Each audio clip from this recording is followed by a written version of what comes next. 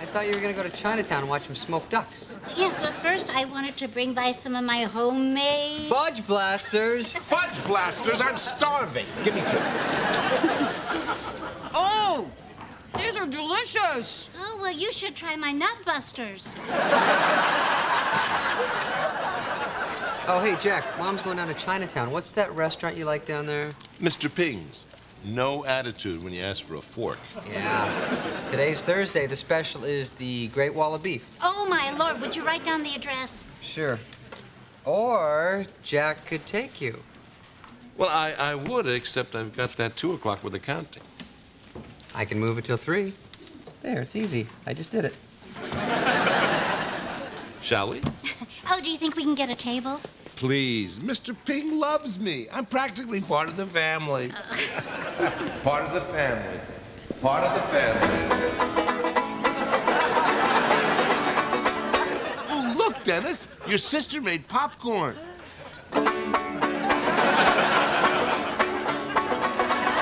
Oh, thank heavens they let you sit down.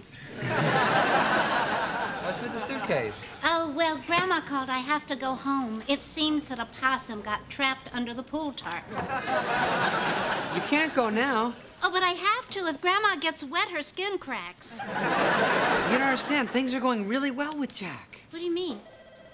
Mom, how would you like to never have to deal with possums and pool tarps ever again? Oh, but if I leave the tarp off, the pine cones... No, I'm talking about Jack. You and Jack. He likes you, I can tell. And he's not seeing anyone right now, and you're not seeing anyone. It's perfect. Honey, you're sweet, but... But what? Don't you think he's handsome? Like a sea captain? Oh. Yeah, of course I do. But I'm just a middle-aged divorcee from Albany. I mean, I could never land a man like Jack.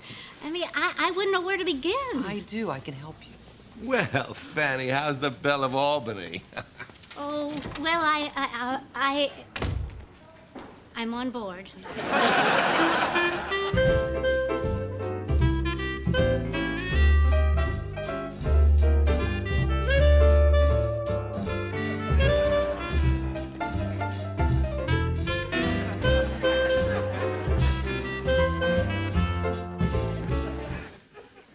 Jack Gallo's office. How may I assist you? Oh, I see. I see. Of course, yes, I'll thank you so much for calling. Mom, what's wrong? That's your car sick face. That was Jill, the exercise girl. What? Yes, she says she's been thinking and she wants to talk to Jack, and it sounds like she misses him. Well, that's that. What do you mean? Well, I can't compete with an exercise girl. Yes, you can. You're Fantasia Olivia Finch. Well, Dennis, I don't want to step on another woman's toes. Well, you won't have to. Jack never gets the message. Oh, but that's impossible. All we have to do is hand it to him. Or... oopsie. Dennis, you stop playing games. Now, when Jack walks through that door, I'm going to tell him that Jill called. No, you can't. Why? Because I work too hard to break them up.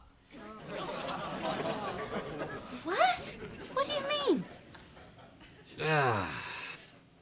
I may have paid the bagel girl to go tell Jill she was pregnant with Jack's baby. Oh, my Lord, Dennis. You're going straight to hell.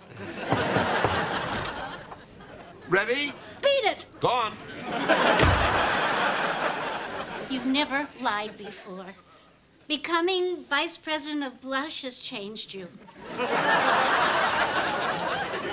But, Mom, we're so close on this one. We can all be so happy together. Oh, like in your Christmas fantasy. How do you know about that? I saw the sketches in your room. You looked in my creativity box?